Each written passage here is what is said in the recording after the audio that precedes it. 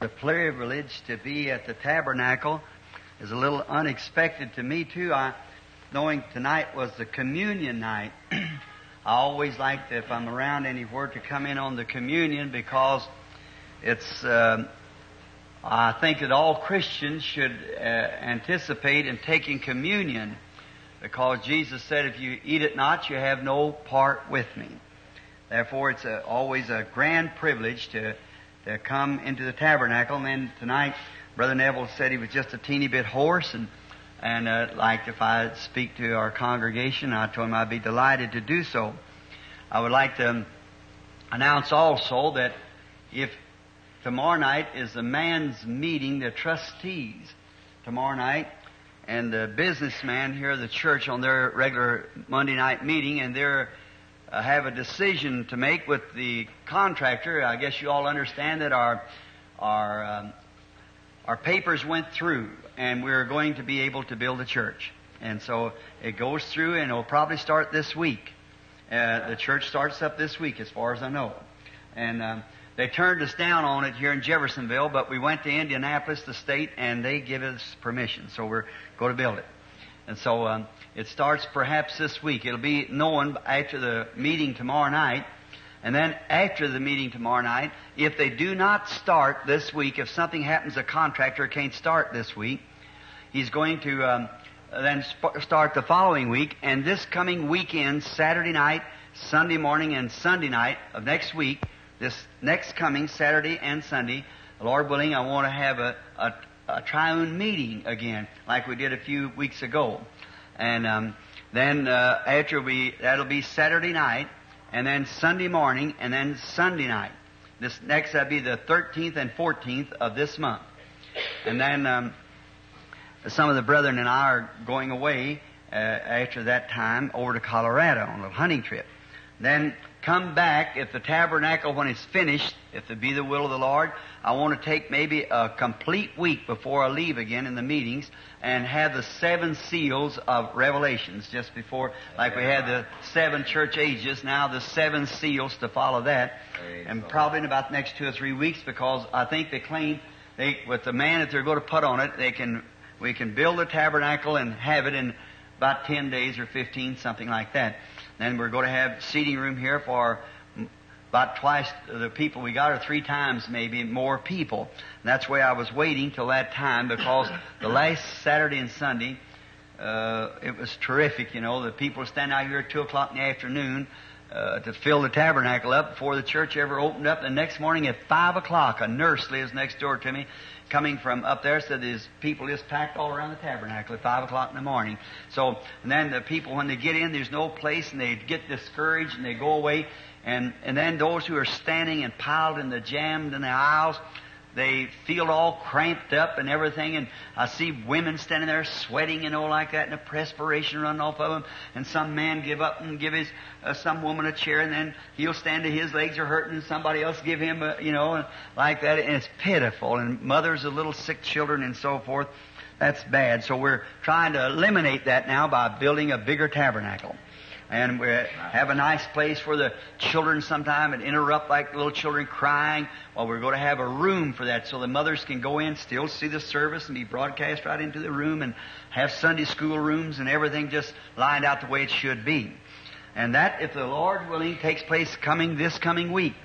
You all voted 100% on it, so we've held right to that, see. The church is sovereign. What the church says, that's what trustees or nobody else. The trustees, just each one a vote. The pastor, just one vote. It's the church it's the democracy of the church, the sovereignty of the church. The church in whole speaks. That's all. And we like that because we have no bishops or hierarchies or overseers or so forth that tell us this, that, or the other. It's the Holy Spirit in the church does the speaking. I like that rule. And it's very fine. And I asked, did you all want to wait till we got enough to move the tabernacle away and build a big church? That was on the trustee board, and it could not be settled by the trustees. And then they asked me as the general overseer to come and ask the church. So I said, now we have enough money to increase the size of the church and fix it all different and everything and what we had. I said, now we can do that right away or save our money till we get enough to put the complete church up, new someplace else. And we took a vote on it in the church, and it was unanimously voted for to put the church up right now. And it's just build a bigger church right now, and we've stayed right with that, and the board here in Jeffersonville turned us down and said we couldn't do it. And we went over that and went to Indianapolis and got the state onto it, and then they sent back the word that, go ahead, we have the right-of-way to build it. So then the city has nothing to do with it now. It's the state has to do it. So then we have the permission, and the contractor has the permit in his hand right now, and I guess they're ready to start at any time. This tomorrow night, if the contractor says that he won't start next week, then I'll just omit the meetings until we come into the 7 seals. And then if the contractor can't start next week, then the following Sunday, Saturday and Sunday, I'll have the meeting before leaving. And then I was going to have it this Sunday, and then found out tonight being communion night, so I omitted it this Sunday because such a crowd you can't take communion comfortably, and then when we have the bigger church we can. Now, we got the oncoming president. You know what I mean. It was just delivered to the Hickerson family not long ago. And if our sister, who's a pianist, if she'll come and give us a little chord on the piano, bring them in, if you will, or some little song of that type. This fine little gentleman in the Hickerson family that's been looked for so long has arrived. A very fine little fellow, and he sure is a jewel to the Hickersons. And they're all jewels to us. We love them, and they're really our brother and sister. We're thankful to have this little one born into their family, which has absolutely revolutionized the family. Amen. And if they, father and mother, will bring this little fellow now for dedication. Now, the Scripture says they brought unto him children, infants, that he might lay his hand on them and bless them. Now there's people in the world that believe in what they call infant baptism. And that is, they take these little fellows and not baptize them at all because they just sprinkle water on them. Now, we don't find that anywhere in the Bible where they ever did sprinkle anybody, adults, let alone children. And so, baptism is a confession that an inward work of grace has been done. And the little infants has no knowledge of sin. Therefore, when Jesus died at the cross, He died to take away the sin of the world. And when the baby becomes a human being and born into this world, they have no sin of their own. Therefore, they have no repentance to be done. But when the blood of Jesus Christ takes away that sin, of course, the baby is born in sin, shaped in iniquity, comes to the world speaking lies. And they're sinners by nature. But the blood of Jesus Christ atones for that. But when the baby comes to the age of accountability and knows what's right and wrong, then it has to repent for what it has done. Its sin now is a sin just like it's born in sin. It's a human sin. The sin now is the sin that Adam and Eve did. And that was omitted by God by the blood of Jesus Christ. Now the baby has no sins to repent from. Until he sins, then he's got to repent. See? And when he repents, then's the time to be baptized. And then he's baptized by immersing. Until that time, we follow the instructions of the Bible, which they brought to Jesus, little children, that He might lay His hands on them and bless them. This lovely parent tonight brings this little baby to the pastor and I for dedication. And they feel that placing it in the representatives of Christ's hands, they're placing it in Christ's hands. Amen. Then by faith we take the baby to God to give thanks for bringing it here and ask God to bless it, which we call infant dedication. Now, you know how it'd be about my own children. I've got a little girl in glory tonight. And she was dedicated to the Lord here at the altar. I've got a little boy and girl sitting back there tonight. Has never been baptized yet. 111. I've been talking to her about it today, Sarah, for baptism. And Joseph is only 7, so he's too young for it yet, until if he'd desire it and say God was putting it on his heart, I'd do it then. But as infants, I just dedicate them to the Lord, because that's the scriptural teaching of it. And Neville, if you'll walk out with me now to this time.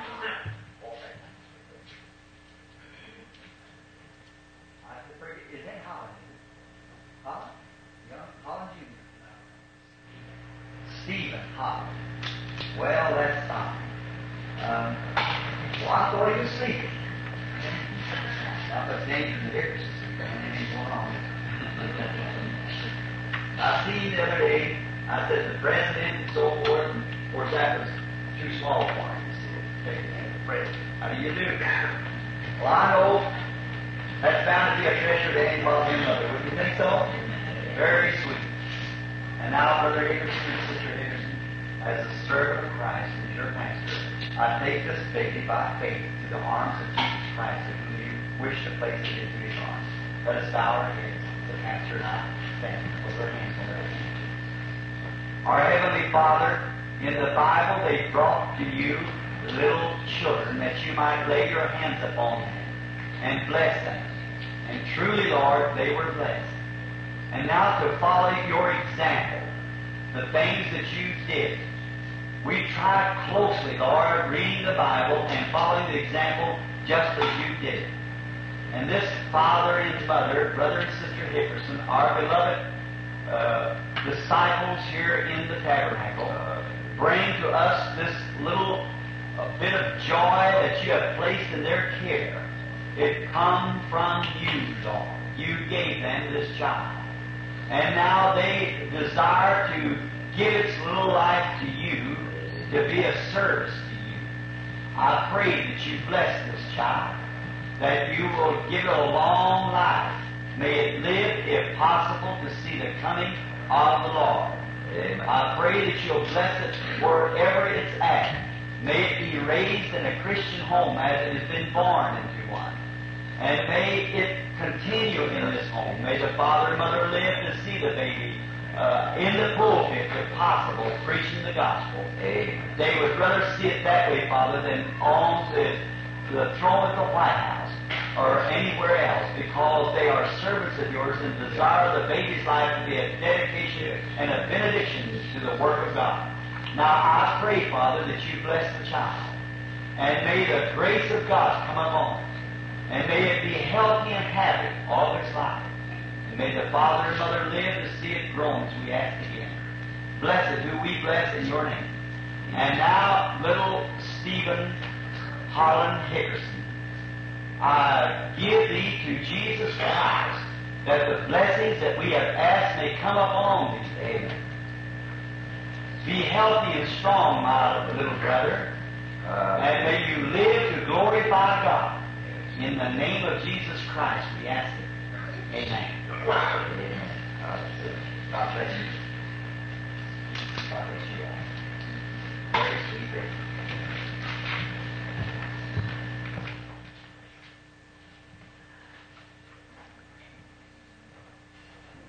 Where we'll never grow, never grow.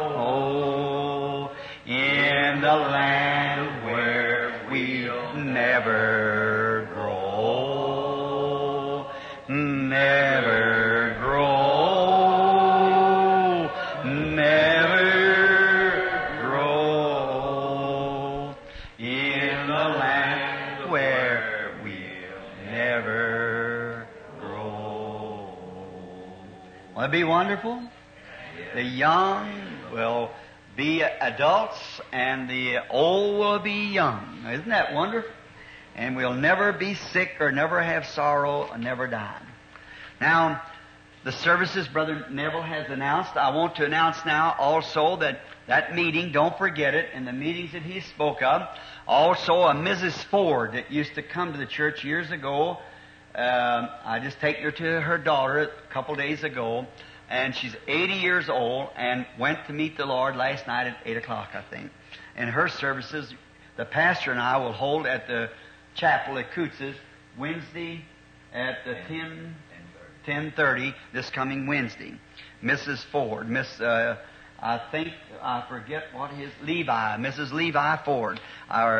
That's the Lloyd Ford's mother that you see in my book that is going to save that Boy Scout suit for me and only got one leg and left. Now that's the boy's mother. So I taken her up the other day and prayed with her, the poor old thing, and she went to meet the Lord Jesus. Now, if the Lord willing, I had something here that I might announce that the services, if they come up for this next week, if I placed them in here, or at least I thought I did, about what I was going to speak on for this coming service of the following week. I thought I put it in this book. I don't know whether I did or not. Yes, here it is. The Lord willing, Saturday night, I want to preach on the subject of why one man influences another's life. And Sunday morning, I want to preach on the capping of the pyramid. And Sunday night, I want to preach on my guide, the subject, my guide, for this coming Sunday night. Now, may the Lord bless those things and help me as I've been out in this little context to pick them up. Now, tonight, we want to hurry and have a few things. By the way, I have a letter here that just come in the mail, as Billy picked it up a while ago, that some brethren are in Michigan, and this comes from the Ministerial Association. It's got a lot of things. That's what gets things scrupled up. You see, that they claim in here that some brethren up there that said that I sent them up there, and they're preaching that man should leave their wives and hunt for their spiritual mate, and that I am perfectly infallible, that there's nothing, and some of the awfulest things you ever heard. And the Ministerial Association got a hold of it, and they're writing me a letter about it, and that I sent them up there, and it's causing a lot of confusion, and some of them prophesying and saying that one man should leave this wife and go marry that one. This church knows that we don't stand for no such tommy rot as that. We believe in the Bible. We believe that when man takes a woman, that's his wife, and death only can separate them. We don't believe such stuff as that. We don't believe in free love either. We don't believe in that stuff. We absolutely believe the Bible and that alone. So I'll just photostatic copy of this letter and give my answer to it and place it in the magazines, and that'll take care of that. I hope it does anyhow, answer to them. Now tonight, just before we open the Scripture, let's speak to our Lord. Our Heavenly Father, we are approaching Thy throne of mercy in the name of the Lord Jesus, that great one who came down from glory to unfold to us the riches of the treasures of God. How we thank Thee for this great Jesus, who was the manifestation of God made personally to us. And through Him we have redemption from our sins. And we have now passed from death unto life because we believe Him. For it is written of Him that He said, He that heareth my words and believeth on Him that sent me has everlasting life, and shall not come to the judgment, but pass from death unto life. Bless Thy words tonight, Lord, and we're here to take the communion just in a short time. Christian fellow citizens of the kingdom will gather around the altars, and there they will take what we call the communion, the little potion of sacrament that Thou hast left us to show that we believe that You're died for our sins and rose again on the third day and alive forevermore. And doing this until You return according to the Scriptures as we are commanded. Sanctify our hearts from evil thoughts and all that we have did that was contrary to Thy great will. Father, forgive us and give us of Thy grace tonight. Amen. Break unto us now the bread of life in the Word as we read it and speak on it. In the name of the Lord Jesus we asked it. Amen.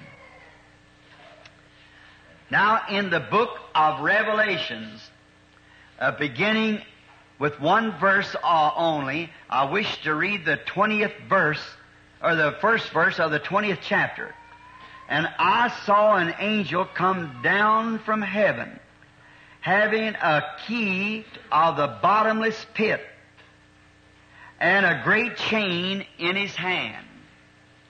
Now, I wish to speak, if I should call it, the text from this, or draw a context from this text for the next 20 or 25 minutes.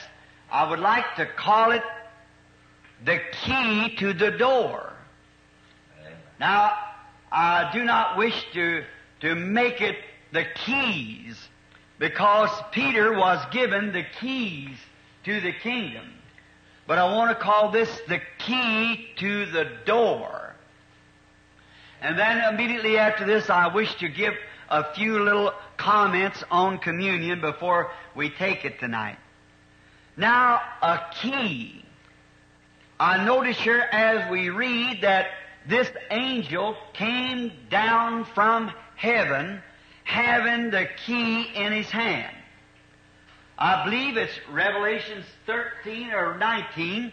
We find again another angel coming with a key. And a key is, a purpose of a key is to unlock something. Something that's been locked up. Or it's something that should be locked up. But a key is given for that purpose. Now there are many kinds of keys, because we have many uses of keys. There's keys to the storehouses. There's key to your own house. There's key to your automobile. And we call them keys. And they are keys. And they can be duplicated many times. Or to the house there sometimes can be made what we call the skeleton key. In other words, it's a key that's kind of made with the levers axe on it that twists the lock in a certain way and can almost unlock any door, called the skeleton key. It's a skeleton frame of many keys. And it can be unlocked that way with our houses, or even to our automobiles. Can be duplicated. And then there is any key cannot unlock no door until it's used by a hand. It's got to have something to use the key. The key in itself cannot use itself. It's got to have something to yield the key. It's like this microphone that I'm speaking through. That microphone is a mute. Unless there's something to speak through it, it cannot speak through itself. It's got to have something to speak through it. So it is not the microphone, it's the voice or the noise behind that the microphone transmits to the airwave to your ear. Now, that's the way it is in preaching the gospel. It's not we ourselves as ministers, we are not the gospel, but we are only transmitters that transmits the voice of God through our agency of man to the hearer. Amen. A vision is the same way. I know nothing to say to the church at this time concerning a vision. But if the Holy Spirit would show first me a vision, then I transmit that vision to the one that it's directed to. So it was not me, the vision was not me, it was God gave the vision, and I acted as a transmitter to bring forth the message of the vision to the people. Amen. Now, a key is the same thing. Pardon me. The key is only to be held in a hand that unlocks the door. See, it's got to be hand. Now, and And the key I'm going to speak about tonight is only one hand can hold this key, and that's the hand of faith. Amen. It's the only thing can hold this key. And hands hold other keys, and it takes a hand of faith for that. Now we take like the key to knowledge. Now a man has to, if he's trying to accumulate knowledge, see? Now there's a key to that. There's a way that this man has to open up. He has to get his books and his learning. And he cannot, no one can learn him. They might teach him, but he has to learn. And the only way that it can be done, he has to catch that key. That's something in there that unfolds or reveals to him the knowledge that he is seeking. And there are people like would try to play a piano or music. They don't know just how to do it, but they could go there and the teacher might take lesson after lesson and they'd never learn it. They just cannot hold that key to that mystery, how the rhythm and the sounds of the tuning and so forth rings out. It takes the key. And mathematics, there's a key to mathematics that you just have to get the hang of it. I've seen men that could take 4 rows of figures and put their fingers, each one of their fingers, on a row of figures and just come right down like that for maybe 5 or 6 figures deep and put the answer at the bottom. Figuring 4 rows at a time. Anywhere from 1 to 9. Well, I have a hard time figuring 1 row unless I got enough fingers and toes to count to get 1 row figured out. I just never could find that key. But you see, some of them just has that key to it. They know how to do it. And there's a key to knowledge. A man after knowledge. There's a key to science. The scientific researches. Now that's a great key. People look for that key. Like here some time ago they found an atom and know that there was atoms. And then the atoms form molecules and so forth. Now they got to searching. Someone believed if that atom held everything together, if the atom could be turned around, that would take that, what it's holding, and break it apart. Because everything is held up by atom. We know that. Now, that post is held with atoms. You're held together with atoms. The grass, the trees, everything is held together with atoms. Well, if that atom turning all one way, if it can be broken and turned back, then it would destroy. And now, great scientists believe that that could be done. And they worked, and they worked, and they set hour after hour, and week after week, year after year, until finally they conquered it. Yeah. It was, I believe, Thomas Edison on the light that they say the man had a knowledge that he could make electricity light. He's the inventor of the light bulb. And he wouldn't even go to bed at night. He would take a sandwich in his hand and eat his meal and sit there and figure and work. Somewhere way back in the back of his mind, something told him he could do it. What is it? It's a key that can open up the way. Not many years ago, there was a man that he believed that he had a talent to write comic strips. He believed he held the key in his hand.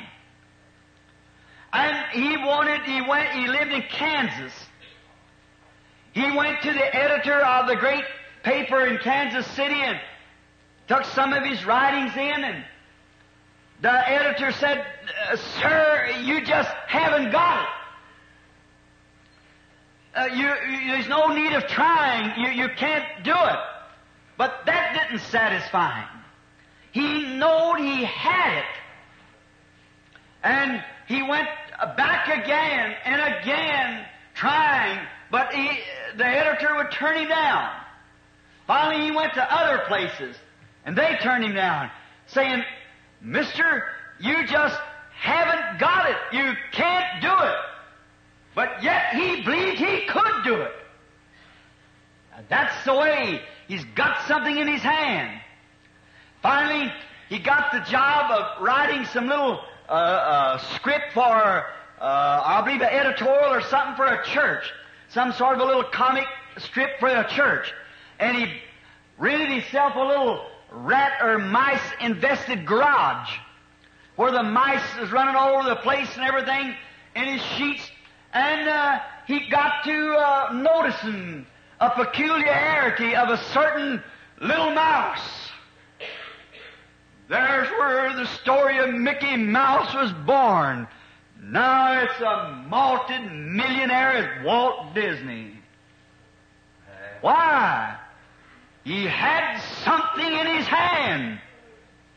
And he knowed he held it. He knowed he could do it.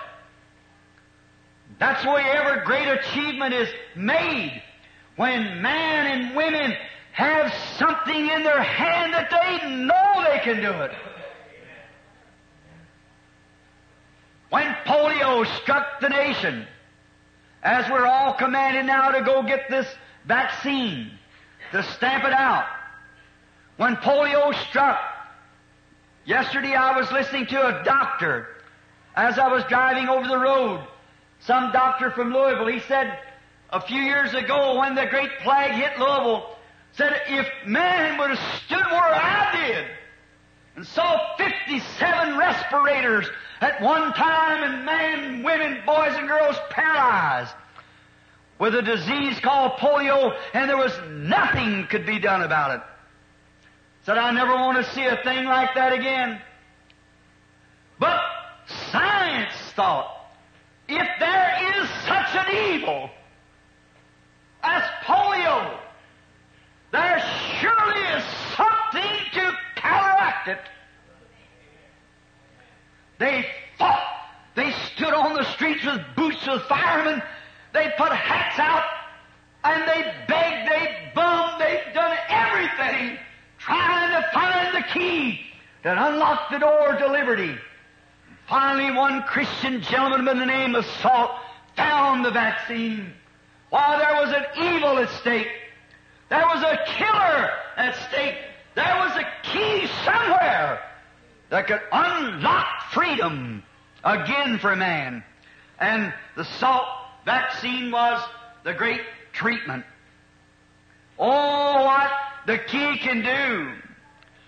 The vaccine was brought forth, and now the stamping out the polio with this vaccine, because that it was a never tiring and never give up.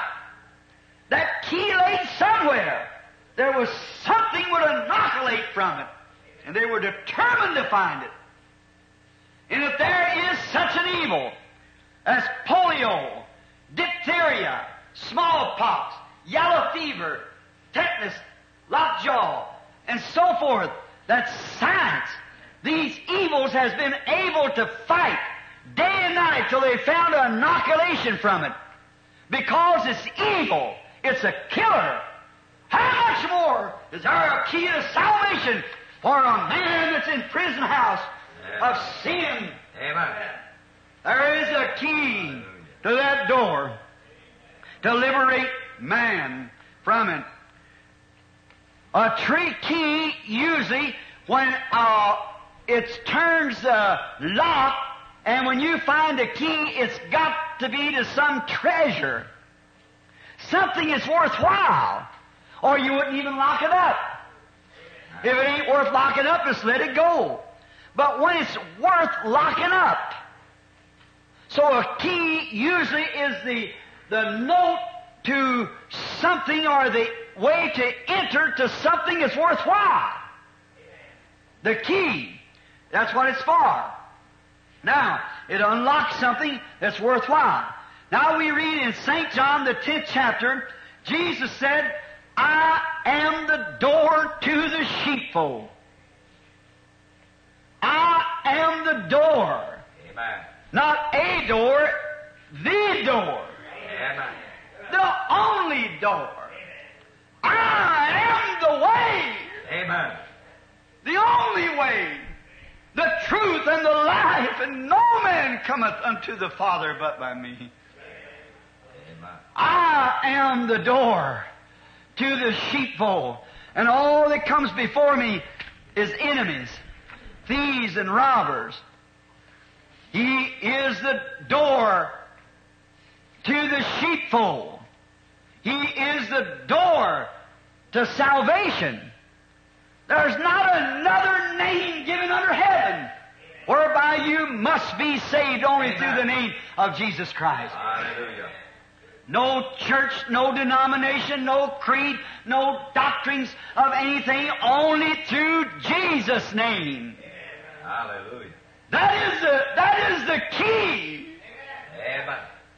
No wonder Peter could use one of them on the day of Pentecost. They wanted to know how to get into that door. He used the key. And there's only one key. Because there's just one door. Amen. I am the door. And Peter had the key to it. And he said, repent every one of you, and be baptized in the name of Jesus Christ for the remission of your sin, and you shall receive the treasures of God. Amen. It's the key to the door, and Jesus is the door. There's only one door to healing, and Jesus is that door. There's only one door to peace. My peace I give unto you. He's only one door to genuine peace. Hallelujah. You might think you got peace. You might accumulate enough money to buy your home. You might accumulate enough money to get your children clothes, have food to eat. But you might have accumulated enough popularity to be popular amongst people. But when you slip off your shoes at night Amen. and get ready to lay down, there's only one thing can give you peace. That is, if you know you were dying that night, there's only one peace, and that's Jesus is the peace. Oh, hallelujah. He is our peace. Yes. He is our healing. I'm the Lord thy God, and heals all of your diseases. He is the door to heaven. And there's no other door or no other way but through Jesus Christ. He is the door to heaven. Hallelujah. And now, Jesus is the door to all these things. And faith is the key that unlocks the door. Amen. Now, if Jesus is the door to all these promises of God, Amen. faith in His finished work unlocks every door to every treasure there is inside the kingdom of God. Hallelujah. Praise our God. Yeah. Hallelujah. Key is faith is the key Man. that unlocks every promise He makes. The key of faith does that. Faith in His finished work. It's these keys that we're speaking of. Now in Hebrews 11th chapter, I got a great string of them wrote down here, of these heroes of faith. Amen. It was the key to the door that stopped the mouth of lies. Amen. It was the key, faith, that unlocked the prison houses. It was faith, the key of faith, that quenched the violence of fire, Yes, escaped the edge of the sword, Amen. brought the dead back to life again. It was faith, the key of faith in the living God. Hallelujah. That hand, that man, that woman, who can take that key of faith, Oh, amen. they can unlock every promise God made. Hallelujah. But if you haven't got that key, you're just probing. Yeah. You'll never unlock it. You'll beat against it because this key, any correct made key, has levers on the inside the lock. And it takes a certain form, a certain shape of them keys to turn those levers. Amen. And just one little lever out of the way will mess the whole thing up. Amen. Therefore, I believe in the full gospel, Amen. every word of God that turns the power of God loose, Amen. Hallelujah. that turns His blessings to the people. Oh, It's the key to the door hallelujah. that unlocks it. Oh, those great heroes, those prophets and great men of the Bible that had that key. Yes, amen. That's the reason they could stop the mouth of lions, quench the violence of fire, escape the edge of the sword, bring the dead back to life again, and do all kinds of miracles, is because they held that key. And they know it worked. Amen. Because it was a Scripture-born key. Amen. Now, if I'm probing with a creed key, I don't know what it's going to do. If they say, my church teaches this, I don't know about that. But when the Bible teaches it, Oh, glory. and I hold the faith key in my hand, or in my heart, Amen. that says that's God's Word, Amen. that'll quench the violence of fire. Yes, amen. It'll unlock healing for the sick. Praise. It'll unlock salvation to the lost. Amen. I have to come to the door. Everything's in His name. Whatever you do in word or deed, do it all in His name.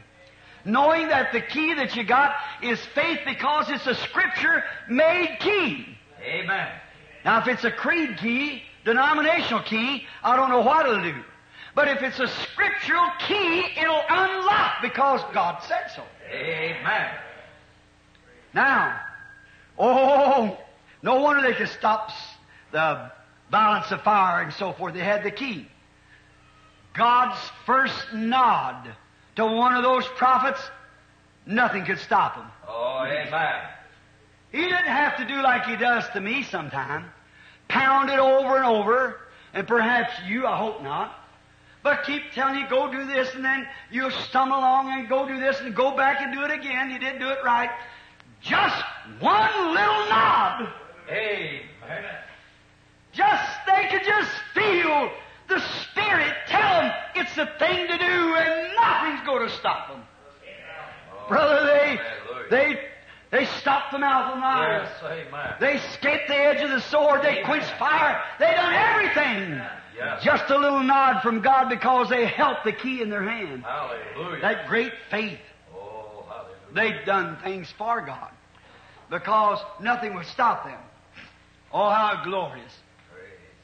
Like the young man one time came up to an old brother that was a godly old man, an old prophet of God, and he heard that man constantly testify, constantly telling about the goodness of God and how that God was and what Christ was, and just going ahead speaking.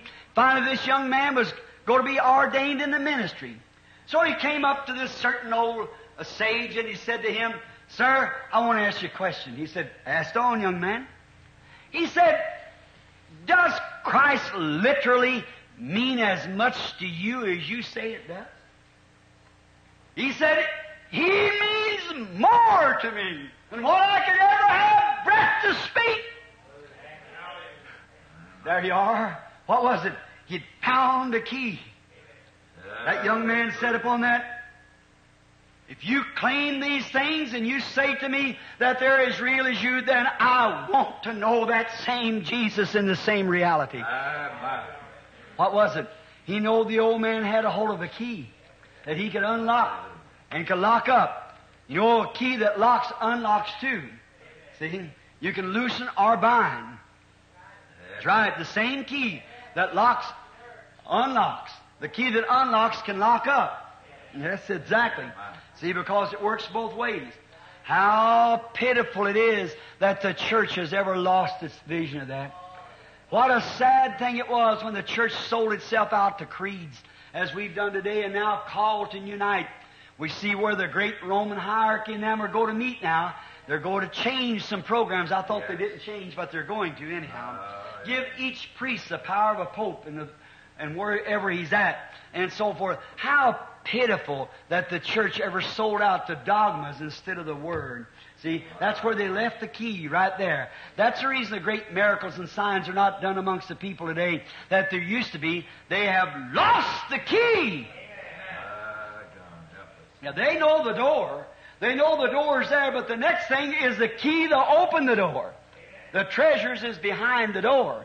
They're locked up, out of sight from the unbeliever. But the believer who has faith and can take the key of faith can unlock these doors. Yes, sir. One time here, a few years ago, there's a missionary brother, and he felt he had a call to Africa. He was a young fella, a wife and 2 children, very pretty, young girls, about 7, 8 years old apiece. And this young fella couldn't get away from it. He was a minister. He had a nice church in the country, but he just couldn't get away from that call. He must go to Africa. And he prayed day and night. He didn't want to go. And God kept speaking to him, you must go. And finally come to a place till a showdown where he must go. So he went to the mission board of his church and he said, God has called me to mission fields way back in the jungles of Rhodesia. And in this jungle, it's infested with malaria and with fever and with that hot sun and plague and leprosy and all kinds of diseases back in this jungle where he was going to take the rest of his life. Sold his home and all he had. So the mission board wanted to test him. And they said, are you sure now? He said, I am positive. They said to him, sir, have you thought it on this manner? That you got 2 pretty little girls, and you got a lovely young wife. And if why don't you just go over and see how it is, and then come back? He said, no, the Lord told me. Oh, it's so real. He said, the Lord called me. And I don't want to leave my home. I don't want to leave my church and my people. But the Lord called me back there in that jungle. And he said, sir, did you know your little girls could take yellow fever or blackwater fever and die overnight? And he referred to different people that had lost their children, the little fellows, to take them back in there on diseases that they had no inoculation for. And said, think of leprosy, of your pretty wife and your 2 little girls with leprosy. And that hot sun and things you've got to put up with. Said, aren't you afraid and the danger of taking your children and wife in such a place? And the missionary stood there, the young fella, and the tears began to run down his cheeks. He turned around and said, my brethren, my vision of God's call. He said, if God has called me to Africa, my children and family is more safer in Africa than any place in the world. Amen. Hallelujah. Amen. What was it? He had the key to his call. He had faith in what he was talking about. Amen. Oh, I thought what a gallant remark. Hallelujah. When I first heard that, my heart bounced. See? If God has called me to Africa, my children in the leprosy and plaguery and everything else are safer there than any other place on the face of the earth. Amen. He had the key. That's what it takes. When you got the key, there's no fear. There's no doubt. There's no question. You don't have to ask anybody else about it. You know exactly You've got it in your hands. You know what to do. Amen. Hallelujah. You know what the score is. You know the door is going to unlock. You check the levers, and you know it's strictly the right thing. Amen. The door's going to fly open when you throw the key in it. Oh, if the church only possessed the keys. Amen.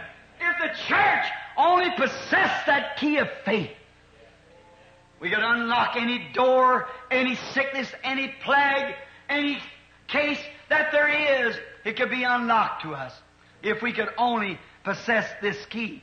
This man had the key to his calling. If you'll pardon the personal testimony, I remember about 15, 17 years ago now about, when the Lord said to me down there on the river, when He came down in that pillar of fire whose picture you see, and He spoke to me and He said, you're to take this message around the world. And I remember at Green's Mill when He spoke to me, and I went and told the pastor, and he told me, he said, Billy, what did you eat that night? You had a nightmare. He said, go on back to your job. You're working at the public service company. Got a good job. Go on back and take care of your business, son. Said, you had a nightmare. You eat something. That didn't faze me one bit. Amen. When I started out for the healing services, many of you here remember my message that morning as David went to meet Goliath I preached on. And they told me, he said, in the day of modern science, when we have got all kinds of medical research, when we've got the best doctors, when the church has long forgot divine healing and stuff from many, many years ago, how are you going before a great giant like that? Amen. How are you going to walk out in the face of the Methodist, Baptist, Presbyterian, and so forth, and even the Pentecostals, who has forgotten a long time ago and went into their creeds? How are you going to face with no denomination or nothing else to back you up? Amen. What are you going to do, Bill? Somehow or another, it didn't faze me one bit. For I held in my hand a key. Amen. They said, nobody will believe you. You won't be able to do it. Nobody will believe you. I said, I don't care. There's one thing sure, God called me, and I must go because God called me. Hallelujah. I held the key. He had called me, He had showed me, He had told me, and I saw His presence when He commissioned me, and the key was there. Amen. The pastor said with his 7th grade education, and you're going to preach and pray before kings and monarchs. I said, that's according to His Word. Amen. About this time last year, or a week or two before, when I'd come to the church here and told you that the Lord God had given me a vision of taking a hunting trip, and a certain animal I was going to find that was going to have 42-inch horns on it. And on the road back from getting this animal, where it would be laying in the position it would be in, on the road back, I was going to kill a silver-tipped grizzly bear.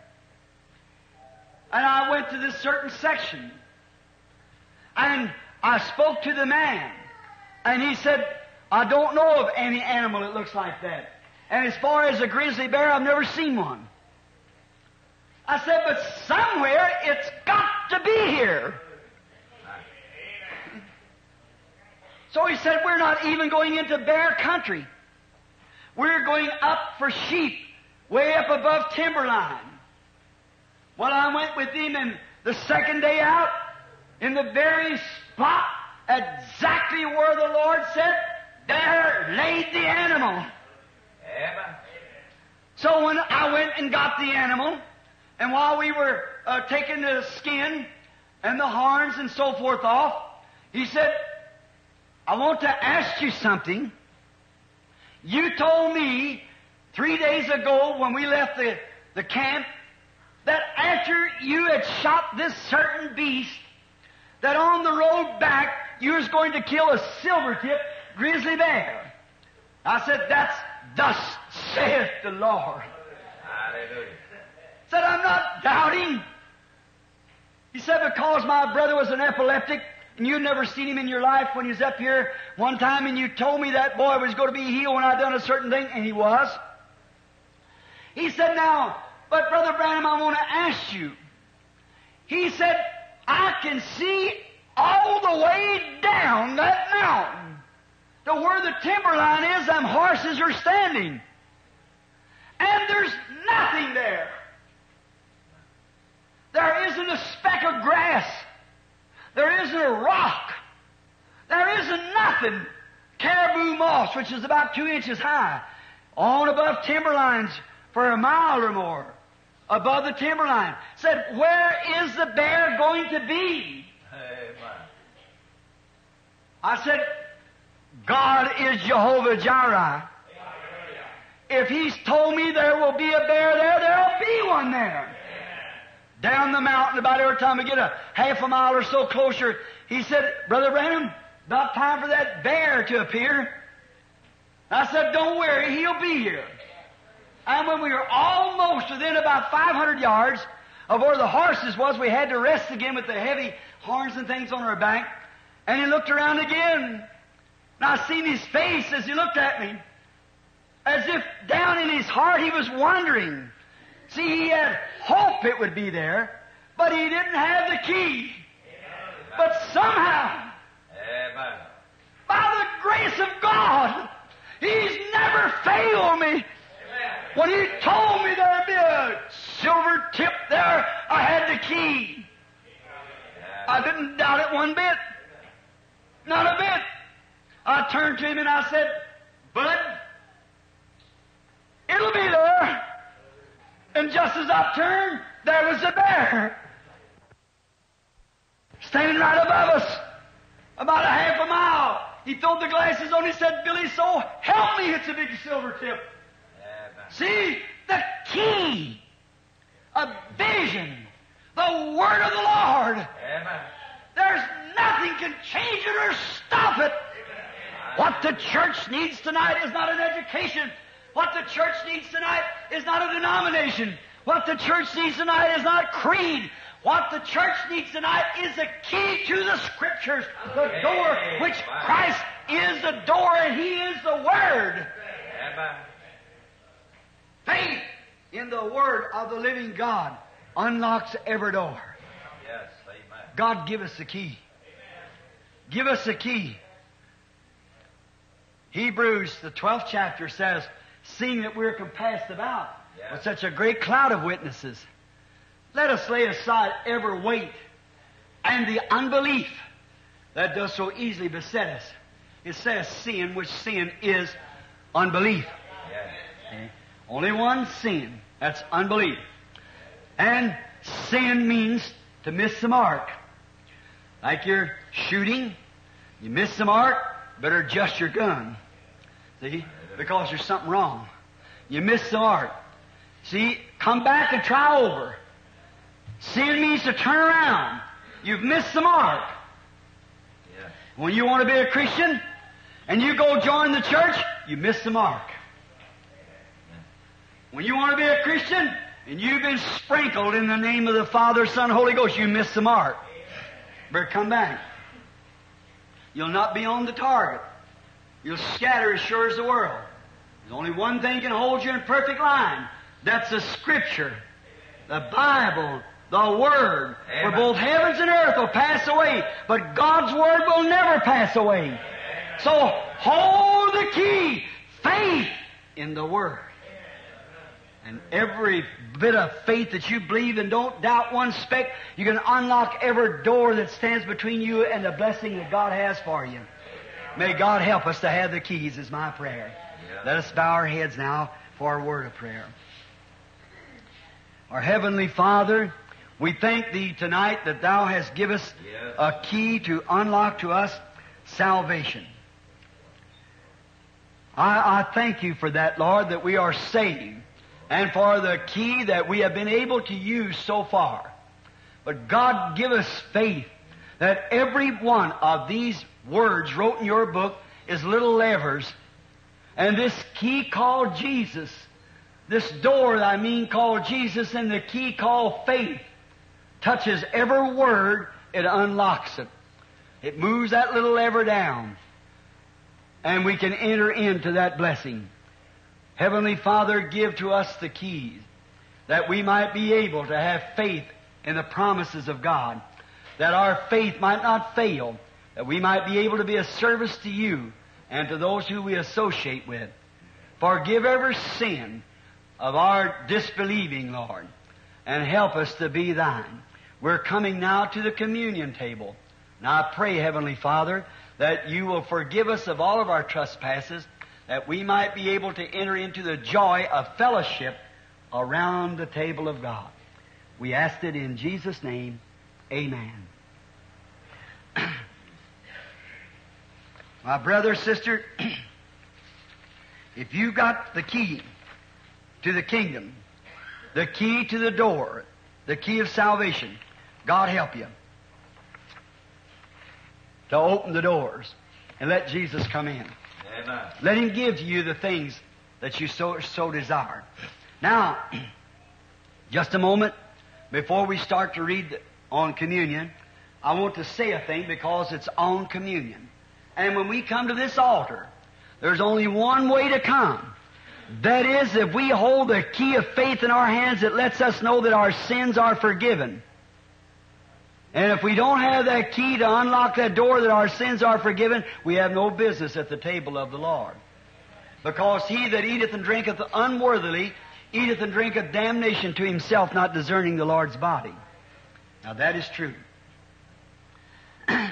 I guess all of us know that today is the National Communion Day. This is the day that all churches take communion. It's the National Communion Day over the nation. And I thought that it would be appropriate to speak a word or two on communion before we tuck it. While the pastor, if he will, be getting the scriptures ready for the reading of the order of the Lord's table. Amen. Now,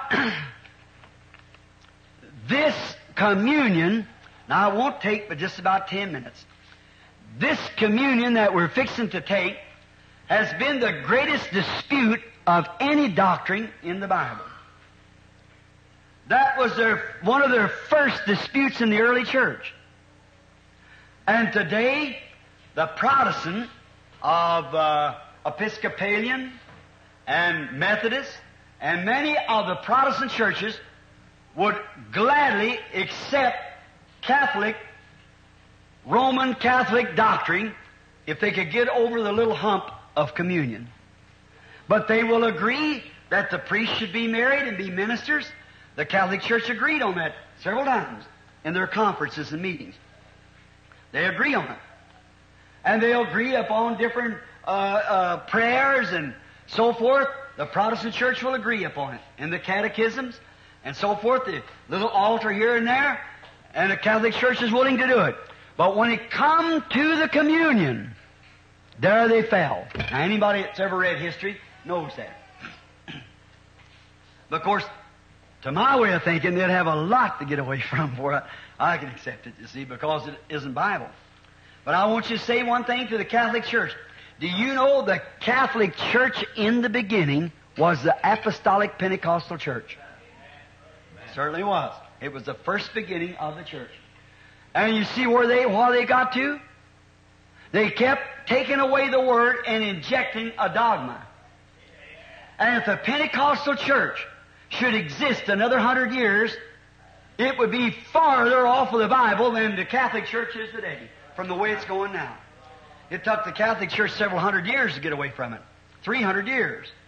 From the early church to the organizing of the Roman Catholic Church, which they started out, and they were bringing in big dignitaries and things, and they cut out this and put in this and taken out this and put up that and taken down pagan idols and put up Christian statues and so forth, and just compromising on that till they come to what they got now, the Roman Catholic Church.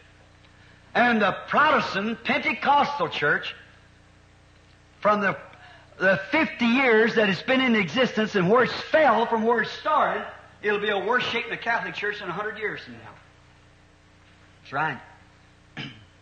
That's a big word to say, but just look where they've fallen from.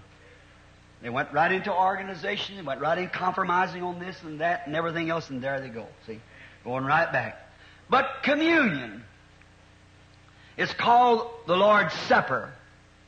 Now, a lot of people, they want to take it in the morning. It didn't say in the Bible it was His breakfast. And how these people today, how they can still say Lord's Supper, and they've cut out supper and omitted it and called it dinner. Nonsense. Supper. Now, always a dispute in the Bible times. It was a dispute then. The people misunderstood the Lord's Supper. When they come to the table, Paul told those Corinthians they were coming and getting drunk at the Lord's table. See, it was misunderstood right then. He said, if you want to eat, eat at home.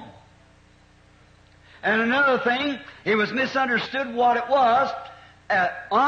Sinners and man living in sin come and took the communion. That was misunderstood. A man living with his mother, foster mother. And the church had told him about it, still taking communion at the table. And there were divisions among them, and they were still taking communion. He said, I understand that you walk like the rest of the Gentiles, and there's friction among you like there is especially in Cephas's house and so forth. Said, you walk like the rest of the Gentiles. See, it was misunderstood. The communion has always been misunderstood. Now, I could go on for that for hours, but we got to get this communion and the feet washing. Now, they've simply omitted feet washing altogether, just a few of the denominations. A lot of the Pentecostals have got completely away from it. See? And it's still in the Bible, just the way it was wrote. See? Now, Rome does not call it communion. They call it Mass. It's a holy Mass. They don't take communion, they take a Mass. It's a Mass.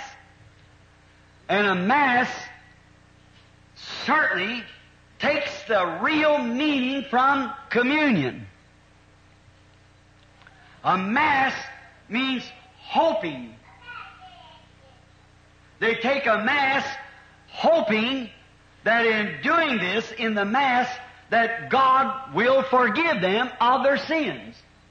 By taking the literal body of Christ, which the priest turns to the body and the blood of Christ, taking that, hoping that God will omit their sins by doing so. It's a Mass. The Protestants call it communion. Communion means thanksgiving. That the Protestant, the Catholic, is taking a Mass, in the Mass, hoping that God forgives them of their evil doing. The Protestant takes it with thanksgiving for what's already done. With a communion with God, communing with Him. That it's already done. The Catholic is hoping it's done. The Protestant says it's already done. The Catholic is wondering if his sins is forgiven. The Protestant is confessing that they are forgiven. Amen. That he is free. And a communion is communing with God. And these articles that we take, not in hopes that our sins are forgiven, but they are forgiven because one is hope and the other is faith. One's hoping he's right, and the other knows he's right. See? The other one's hoping because he don't know where he stands. The other knows he's right because he knows what God said. Amen. That's it. That's the difference. So when you're just hoping, be careful. But when you know, then go on. See? Then you're in communion with God. Protestant he says he's forgiven. And he knows it. The Catholic has Mass, hopes that he'll be forgiven. It's just like this. One is a beggar hoping that everything's all right. See? The other is a beggar thanking for what's already been done. They're both beggars, but one's begging, hoping he'll get it. The other beggar knows he's got it and thanks him for giving it to him. Now there's the difference. That's communion. Yes, sir. One is hoping that he's forgiven. The other knows he's forgiven and giving thanks for it. So communion is for Christians that's born again of the Spirit of God. And born again does not necessarily mean now that you got the Holy Ghost. Now remember, now many teach that. I don't know anybody that teaches it like this. The old brother Argybright said that night from the pulpit here, see. But new birth is not the baptism of the Holy Spirit. The Scripture doesn't support it, I don't think. See, to my way of seeing it. See. I believe that you're born again, and that's the reason I do use the word baptism in the name of Jesus Christ, but not to regeneration. Now, the Pentecostal, United Pentecostal Church baptizes in the name of Jesus Christ for regeneration. I don't believe that. They can do it if they want to, but I believe, as Peter said, repent first. Water don't remit sins. The Church of Christ preaches it that way. But I believe that repentance, godly sorrow, repent means turn around. Go back, you missed the mark. Start over again. Do that first. And your baptism in water is only an outward profession of something that's been done inside of you, that you have accepted Christ as your Savior. I guess it's just a church here tonight. As far as I know, I'm not here enough to know who does come or not. I got a little criticism here not long ago on baptizing a man here in the pool. An old fella. And I went to him, he's a good old man. I had the privilege of leading all of his family to Christ. All of them Christians. This old man was a nice old man, and I liked him. So I went to him and I said to him, Papa, why don't you become a Christian? He loves me. He said, Brother Branham, I would become a Christian when I can get good enough. I said, tell you what you do, Papa. You look all around till you find where you can get good enough, then tell me where that place is. I want to go too. Amen. I said, Christ never come to save good man. He come to save bad man. Amen. When you think you're good, then He didn't come to save you. He come to save them He knows are bad. See? Christ died to save sinners. See? And I said, Papa, there's a line right here. He said, well, I smoke these cigarettes. I said, I ain't going to even talk about them. He said, I'll try to give them up, Brother Branham. I said, we ain't going to talk about cigarettes. He said, well, when I can... I said, don't say no more about them. Let them go. I want to ask you a question. He said, all right, what is it? I said, do you believe there is a God? He said, certainly I believe it. I said, I believe that as strong as you do, I guess, Brother Branham. I said, do you believe that that same God crossed this stream and was made flesh and dwelt among us in the person of Jesus Christ in order to save man? He said, yes, I believe that. And He died to save sinners like you are and like I am. Yes, I believe that. I said, now, it's just like this. We're all in one big building over here, and we're in jail. And I can't stand over in this corner and say, this will help me get out of jail. I stand over in that corner and say, that'll help me get out of jail. We're all in the same fix. And every man that was born in this world was born in sin, shaped in iniquity, come to the world speaking lies. He's a renegade to begin with. Someone asked the other day, he said, Brother Branham, would there be any difference between Adam and Eve and their children today if they were all naked, walking, would their bodies be the same? I said, no, sir. Was coming home from a squirrel hunting, Brother Fred and I, and a bunch of them. I said, no, they wouldn't be the same. Said, you mean Eve wouldn't be a woman like her daughters, and Adam wouldn't be a man like his sons? I said, in many respects, but not in all physical respects. He said, what would be the difference? I said, they wouldn't have any navel. They were created. Amen. Right. They wasn't attached to nothing. As long as that bears there on everything that's born in this world, shows it's a renegade to begin with. Amen. That's right. I said, sure, there's a difference. They would have no navel. They wasn't connected to any female to come here. See, God created them. Now, I said, I want to say something. Every man in this prison house Who's holy? Who is the one that wasn't born by sex? Whose one can help the other no matter what he is? We're all in the same prison. But God made Himself one of His creations and come beyond sex through the holy blood that He created Himself. And through that blood, He redeemed us. Amen. I said, "You believe that, Papa?" He said, "I believe that." I said, "Christ died for a bad man like you. Now, there's only one way to do. There's nothing you can do. He offers it to you. You can't merit it. Nothing you can do to get it. He just gives it to you. Will you accept what He did for you to keep you from hell?" He said, "I'll do that." He said, "But if I could just get rid of these cigarettes." I said, "The cigarettes will take care of themselves. I'm not a legalist. I believe in grace, and all the Father has given me will come to me." Amen. I said, "If you believe that with all your heart," he said, "with all my heart I believe it, then will you accept it on those bases? That you're not worthy of it, but He's the one's worthy. Don't look at yourself, look at Him, because you can't do nothing for yourself. Look at the one that did something for you."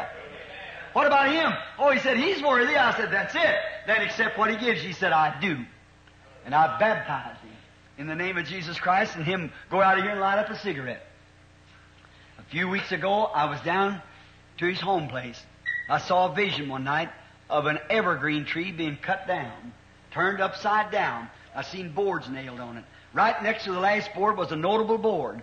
And down below that board, right down towards the end, running out like this, the tree broke right there. And a voice said, "It should have been you, or it would have been you."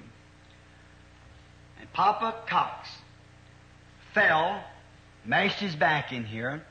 And so the next morning, they brought his cigarettes to him when he was in the bed. The desire had done left him. Weeks ago, he's never tasted one, don't even want one or nothing else. See? And I seen him a while ago when his hands was just brown all over a few weeks ago with cigarettes, and now he can't even stand for one to be around him. Put first things first. Don't try to get good. You're bad to begin with and nothing you can do. There's a separating line. And all human beings is on that side. Now, when I was born in this world, it was between a holy wedlock between my father and mother. In her womb was an egg. In my father's glands was a blood cell. My life consists of that blood cell. Not of my mother's egg, of my father's blood cell. And when that blood cell went into its proper place to meet the egg, when it did, nature was commanded to God to give me a body. And then I was then born into the human race. I was given an opportunity to become an intelligent person like human beings are. Where I could drive an automobile, or I could do things like human beings do, walk, talk, drive an automobile, and so forth. I was given that because I was born into the human family and given power of intelligence to be a human being. Now, when I was born into the family of God, I came by the blood. The blood gave me life. And then after I become alive in Christ, He baptized me with the Holy Ghost and power to be a son of God. Now, just like I could walk, talk like a human being, drive my car like a human being, now when I receive the Holy Ghost, I receive power to cast out devils, speak with new tongues, preach the gospel, heal the sick. Yes. I am baptized. Not born, but baptized. They were gathered in the upper room, all praying in His name. They were baptized with the Holy Ghost, and power for service came. Yes. Amen. You believe unto eternal life and are born again by your faith. Jesus said in St. John 5:24, "He that heareth my words and believeth on Him that sent me has everlasting life." Not the Holy Ghost, just has everlasting life. He's born into the family of God and then baptized into the Holy Ghost with power of the intelligence of faith to believe the gospel and to put it to work and make it act right. Amen. Amen. Then he acts like a son of God. Then he can cast out devils. Jesus said, these signs shall follow them. See? My name they shall cast out devils, speak with new tongues, take up serpents, drink deadly things. See? He receives power by the Holy Ghost to do these things. Now, when he went away, he says, it's expedient for me that I go away, for if I go not away, the Holy Ghost will not come. See? Then when he comes, he will reprove the world of sin and teach righteousness and show you things to come. That's visions. You'll take the things that I've taught you and reveal them to you. The very words that he's come. No man can understand the word outside the baptism of the Holy Ghost. And when a man says he's got the baptism of the Holy Ghost and disputes the word being right, there's something wrong. Paul was a critic of the New Testament. What New Testament wasn't wrote. Paul was a critic of Christianity. Saul. And when he received the Holy Ghost, he went 3 years down in Asia and studied the Scriptures because he was taught under Gamaliel, a great teacher. Then when he come back, and 14 years later, he went up to meet Peter at Jerusalem and found out they were word by word the same gospel.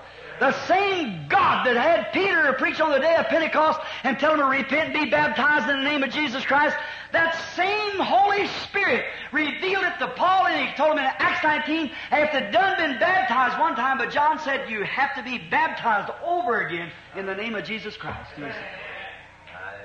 See, the Holy Spirit stays right straight with the Scriptures. It's faith in that unlocks every mystery. Amen.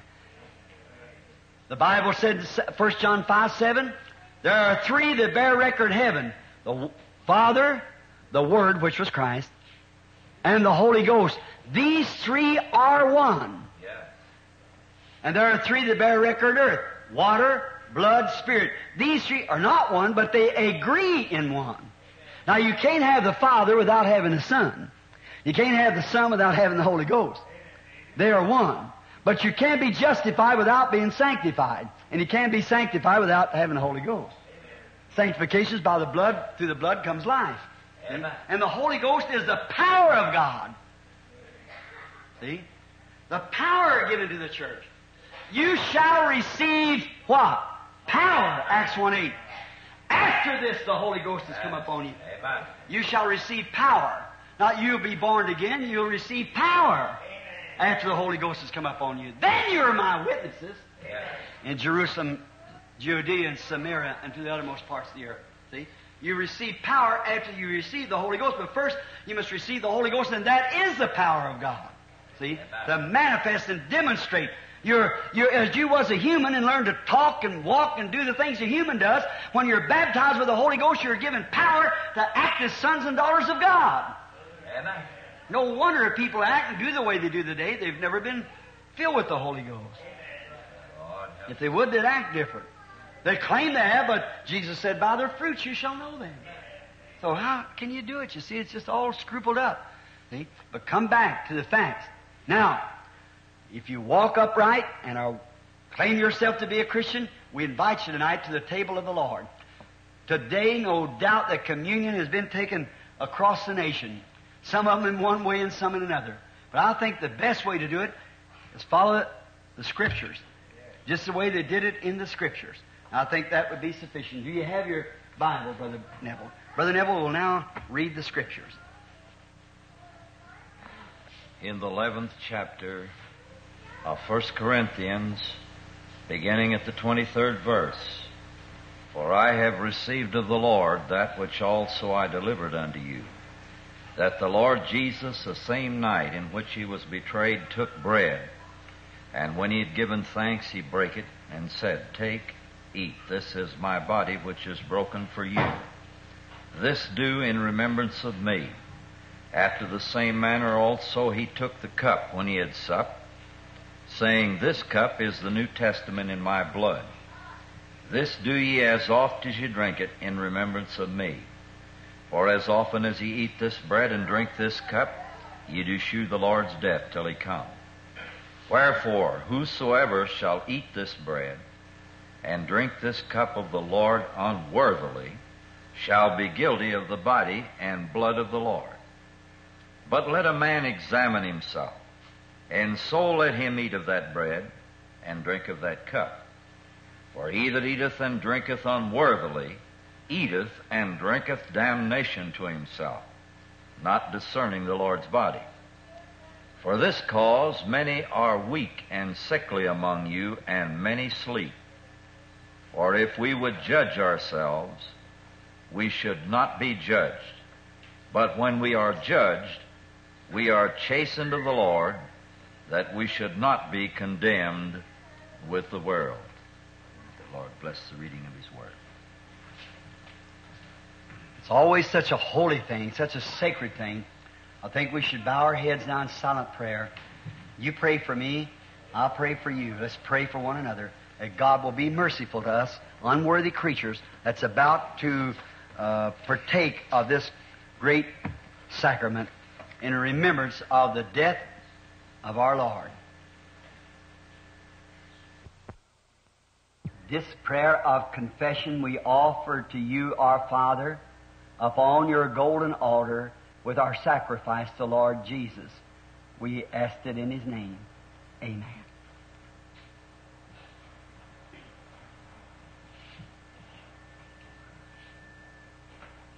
I believe the elders will take their place and the church, and they'll bring the people up as they come row by row for the communion.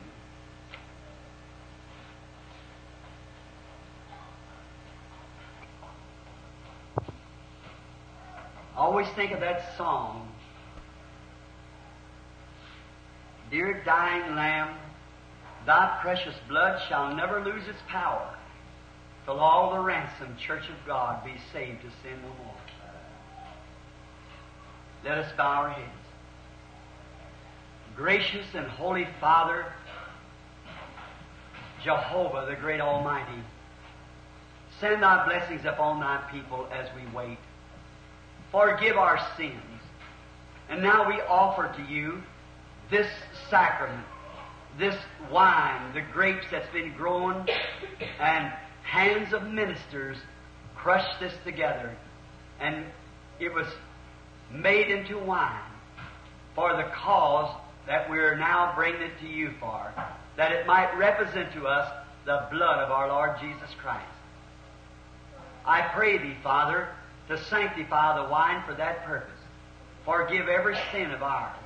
And may every person that receives this wine to their body, may they have health, strength, and salvation from you. Grant it, Lord. We ask it in Jesus' name. Amen.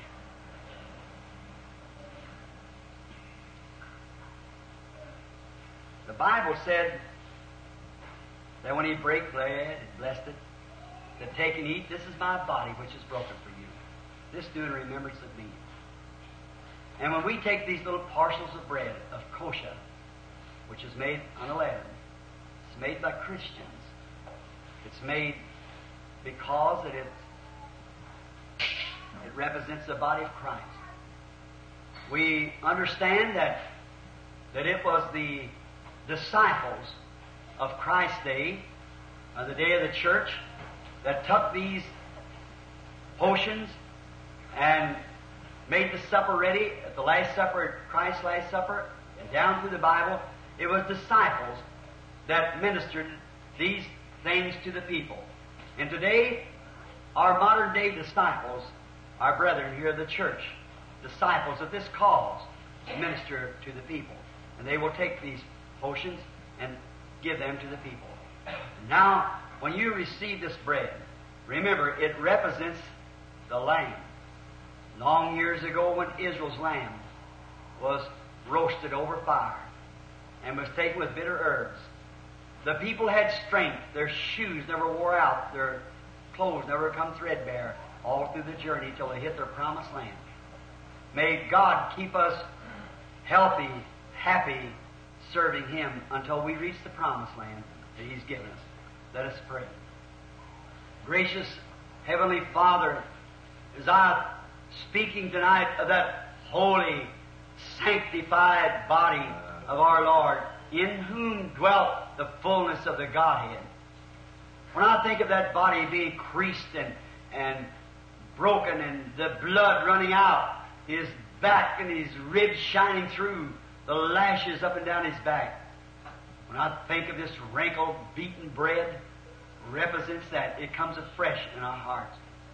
We lay our hearts, Lord, upon your altar tonight. Yes. Forgive us, O God.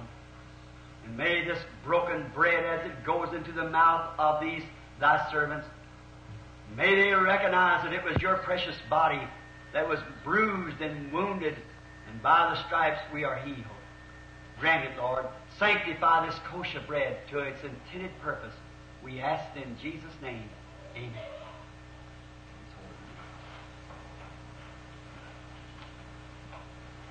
It is not closed communion. Every Christian believer is welcome to the table of the Lord to have this fellowship with us.